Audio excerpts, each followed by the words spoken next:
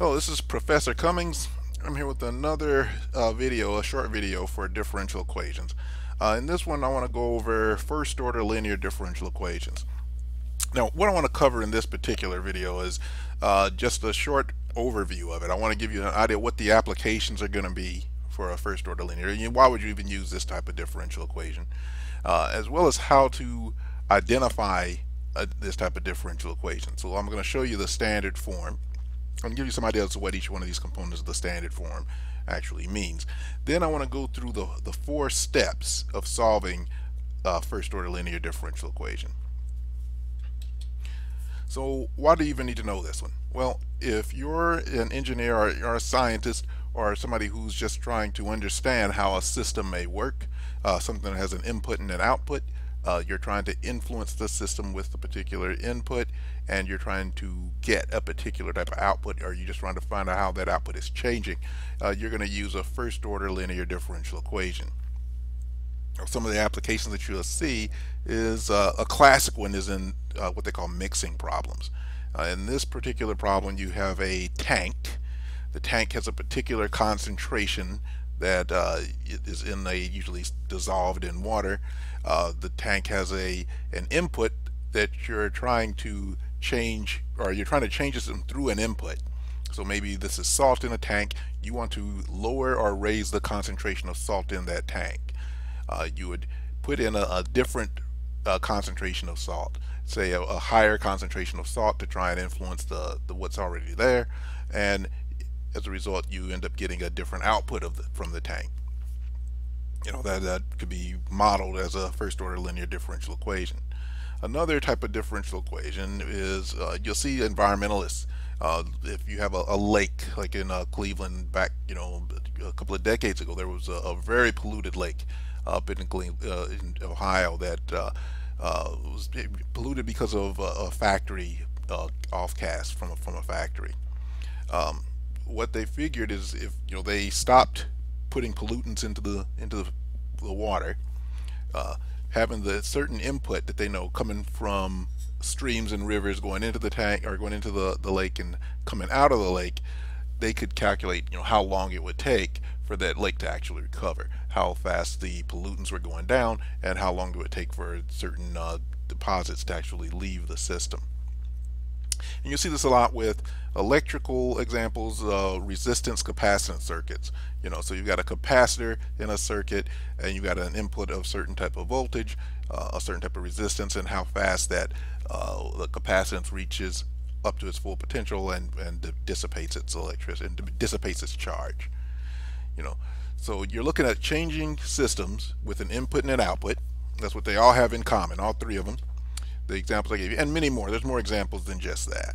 So you've got some sort of input, and an output, some sort of an input and an output in the system, in each one of these cases. There, and in this case, you got this current flowing through the circuit, and you've got an actual system that you're concerned with, the system that is actually the object of your concern. So you're looking at the changing system. Now keep in mind that important phrase I use, changing system, or changing rate of the system, and I'll be a little more mathematical, changing with respect to time. Okay, so now you can see there's a differential there. So there's actually, verbally there's a differential equation. So these systems can all be modeled with that specific type of differential equation, the first order linear differential equation. And you can think of it as the change in system at any given time, which is just the change in the system, which is d over dt of the system, change with respect to time, is equal to the input minus the output. So just putting it in most simple terms, that is what a first order linear differential equation will look like if you just said it verbally. And if you were just to think of it in terms of intuition, if you're just trying to think of it intuitively. So you're adding salty water into a tank, and you're measuring how fast that the salt is changing with respect to time. You should be able to model it and come up with some idea as to where that salt is at any given point in time, for that particular system. Now you're making a lot of assumptions, as you are with any differential equation and any type of mathematical model, but that's fundamentally how a differential equation, and particularly in this case first order linear differential equation, actually works. So what all goes into this. We take this mathematically, so that's the intuition. So let's take this mathematically and try to make this look more like a problem that you're going to solve in a model that you're going to create. So how do you solve? So solving the first order linear ODE, ordinary differential equation, and I'm going to give it to you the 4 steps of actually solving it. But before you can solve a first order linear differential equation, let's try to understand what this is. How would you identify it? Okay, so this is the standard form of a first order linear differential equation. So you got the derivative of y with respect to x plus p of x times y is equal to f of x.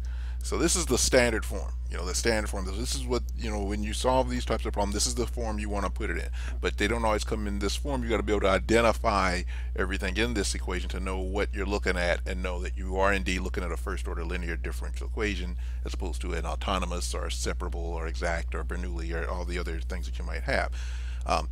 What this is, some of the things you want to look at when you start going through your identification process.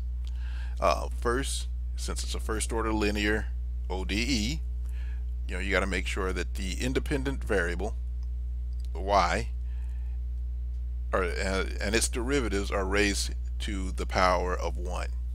Alright, so in this case you've got y and its derivative.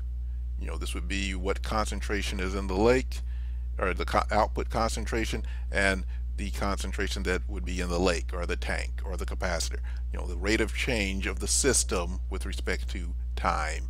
And in order for this to be a linear, these have to be raised to the power of 1.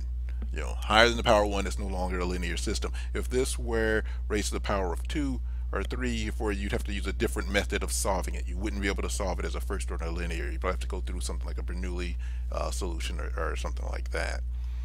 So that is the first clue that you've got a first order linear differential equation, is that you've got raised to the power of 1, which means it puts the linear in first order linear. Okay, the second one is the highest derivative is the first derivative. You don't have a second derivative or a third derivative. So in this case, again, you've got a first order differential equation because this is just the first derivative. Okay, so we know this is a first order linear differential equation because, number 1, there's no exponent greater than 1. So the exponent of 1 on the independent variable and its derivatives. And number 2, it is just the first derivative. Okay, so that's our first thing to keep in mind. So once we've seen that, we know we've identified that we've got a first order linear differential equation. So now that we know that, how do we go about actually solving this first order linear differential equation? Well, there's 4 steps. Okay, the first step, once you've identified it and you know what p of x is and you know what y is, dy dx, and the f of x is, both of which are just functions of x. That's all they are. They often, in a real problem, they'll come across as just coefficients. You come with the integrating factor. Now, if you don't know what the integrating factor is, it is, I went through an entire proof of that in another video, and I'll put a link below so you can see that and be able to know how to go about, solving it and proving it. But shy of having to actually prove it, you can just take it as u of x is equal to e raised to the integral of p of x with respect to d of x. So you're just looking at this coefficient of y, and it is p of x, and that the integrating factor is just e raised to the integral of p of x d of x. So now that you've got an integrating factor, you can multiply both sides of the linear differential equation once it's in a standard form, by that integrating factor. So we take it in standard form and we multiply it through, so you get u of x, the integrating factor, times the derivative of y, plus p of x times u of x, the integrating factor, times y, f of x, u of x. So you've multiplied through. You haven't, it's still an equation. The equation's just, it's still, both sides are still equal. You've multiplied everything by the same thing, and that integrating factor, is just change the problem just enough for us to come through with a solution. We can't solve this without the integrating factor, not very easily. So what we did with this integrating factor, we now have a variable, and we have over here the derivative of that variable. Now that puts us in the form of the product rule. Okay, so the product rule, you have f of x times, g prime of x plus g prime of x times, or excuse me, f prime of x times g of x. That's the product rule, and since that comes to a derivative, so now you just have, you can just take the variables and recognize that they're a derivative. If we wrote this in the Leibniz form, it would just be over, d this over dx, okay, or d dx times this quantity here without the prime. So we got a derivative here is equal to f of x times u of x. So our next step is we want to integrate both sides of the equation, or take the antiderivative, and this is why it's easy. This is why using the integrating factor makes things a lot easier. Since we're looking at the product rule, we've got the two variables and their derivative. The antiderivative of a derivative is just simply the argument that you're looking at, which means we've integrated both sides. So u of x times y is equal to the integral of the integrating factor times f of x dx. Okay, so I didn't work this one out. I mean, basically I'm going to leave it in that form, just so for simplicity's sake, and we'll go into more examples in another video, in a follow-up video. And then finally, get to the solution. We solve it explicitly in terms of y. So this is the variable that we want to actually see and understand how it's changing with respect to time. So we divide both sides by the integrating factor. So the integrating factor is 1 over the integrating factor, or this comes out to y is equal to 1 over the integrating factor times the antiderivative of u of x times f of x times d of x, or excuse me, d of x, not times d of x. So that is the 4 steps of solving it. So you understand what how to use this, or why you would want to use this particular type of differential equation, and how to recognize it in standard form. And now finally the 4 steps in solving first order linear differential equation. In the next video, I'm going to actually go through some actual examples. We'll go through some actual examples, and then we'll go through, or I have other videos that I've already made that you can look up if you want to get ahead of things and actually see a model of a first order linear differential equation. You're using it actually being applied to a model, and not just using doing it just by the numbers and finding an answer. All right, so this is Professor Cummings. I'll see you in my next video.